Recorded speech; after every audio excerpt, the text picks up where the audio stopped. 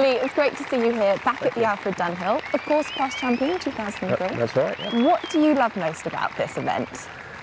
I like a few different things really. The fact that it's links golf, we don't get to play much of that during the year. I like the camaraderie between all the amateurs that come back year after year. It's nice to see the same faces and, you know, play a different format. You get used to playing 3 balls over the first couple of days with pros and 2 balls, whereas in this, you know, you're playing with a couple of amateurs, and you know, if it's amateurs that you get on really well with, which, you know, I've always had, you have a good time. You meet some interesting people out here as well. You know, some of the people I've played in the past have included Samuel Jackson. Very cool. Michael Douglas, Boris Becker, Rude Hullett, people like that. And, you know, I'm playing with Ronan this year. I played with Chubby a lot.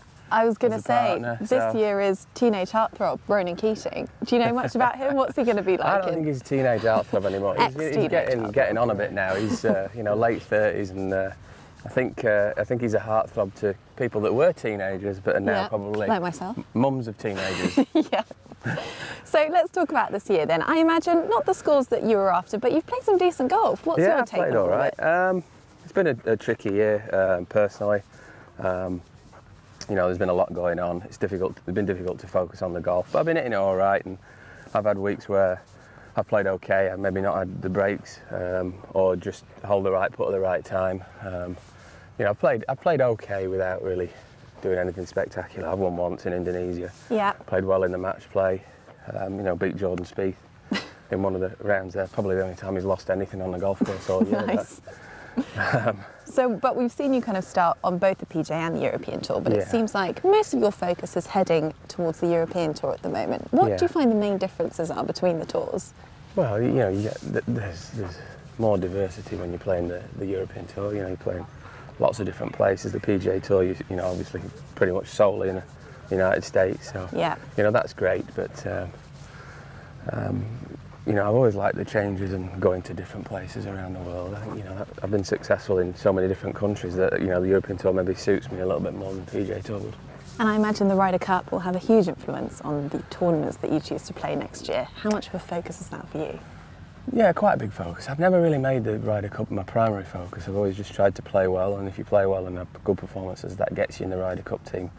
You know, you see a lot of guys that come out here and they say, I want to make the Ryder Cup team this year, and they get off to a good start, but then they hit like a bit of a wall because it becomes a bit of a block for them. Whereas I like it to just, you know, be the byproduct of playing well, you know, qualifying for the team. Yeah, okay, nice. We'll let you hit your second shot. Okay. Catch up with you in a sec.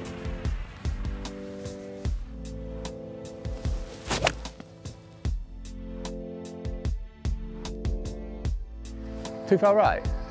So, talking of the Ryder Cup, Darren, obviously your big buddy, he said that you know each other inside out. What do you think he will bring to the captain's role next year?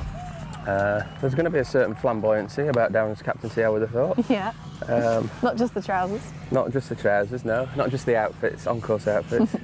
I think he's, you know, he's putting all his time and efforts into it, so he'll have all bases covered, and I don't think there'll be any stone left unturned really with Darren.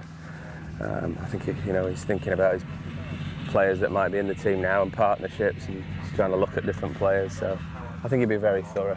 You guys have had such... If I go a bit further, I'd say there's certain elements of his life where I think there's a lot of OCD in there, and I think he'll take that to the Ryder Cup. Where have you seen his OCD come out? He's immaculate, isn't he? You know, well, yeah. The outfits say it all, don't they? Yeah. But yeah, you guys have had such a brilliant partnership in the Ryder Cup. What's some of your favourite memories playing with him? Well, we've been very successful. You have.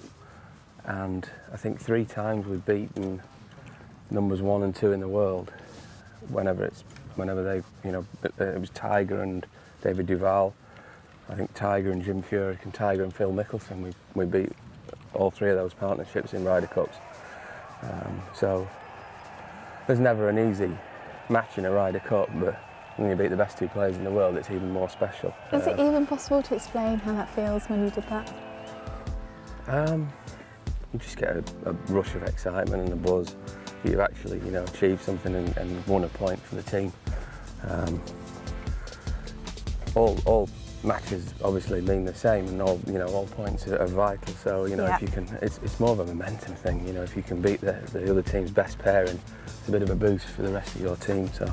And just finally, I've seen some of the kids here who are really involved with you at the Westwood Academy. Just tell us about that, because they just love you. Yeah, there are two. There's one down at Stoke by Nayland, and then one up near Chester. So they get involved. Weeks like this are great for them. They can come up, see how golf tournaments run, and get involved a little bit as well. So.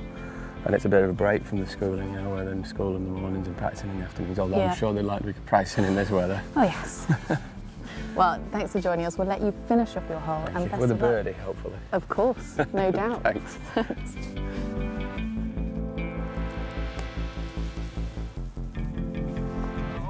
Oh!